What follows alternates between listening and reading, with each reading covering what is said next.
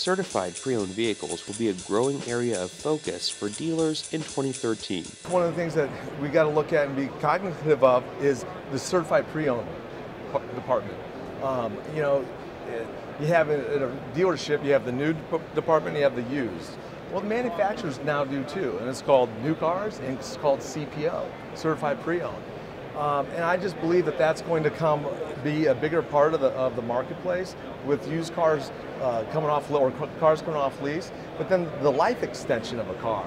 You know, the scrappage rate used to be 10 years ago, it was 4.5 years. Now it's extended to 10.5 years. That cars are lasting on the road. So I think the CPO play is going to be big for 2013 and beyond. You have to understand the CPO industry, and you have to understand, you know, look at Kia. Kia and Hyundai and Mercedes-Benz in January were the number 1, 2, and 3 CPO certified pre-owned manufacturers in sales. So when Kia and Hyundai are getting into the CPO business, and Mercedes those three names aren't synonymous with one another.